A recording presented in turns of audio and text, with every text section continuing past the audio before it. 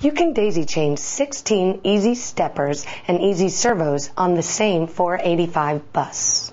The EZBus makes this simple by using EZBus cables and EZBus stations. Intelligent EZSteppers and EZServos are all equipped with address switches. When more than one device is on the bus, each device is set to its own address by turning the switch to the desired number. In this example, we have a unit on address 1 and the other on address 2. When we send a command /1A 10,000R, that unit responds. The 1 after that slash is the unit address. For unit 2, we use a 2 after the slash character.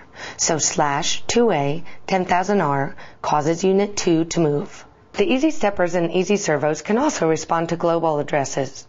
When we use an underscore character after the slash, it commands all units on the bus. We send /_A 0R and both our units move. Please refer to the command set for more information on addressing.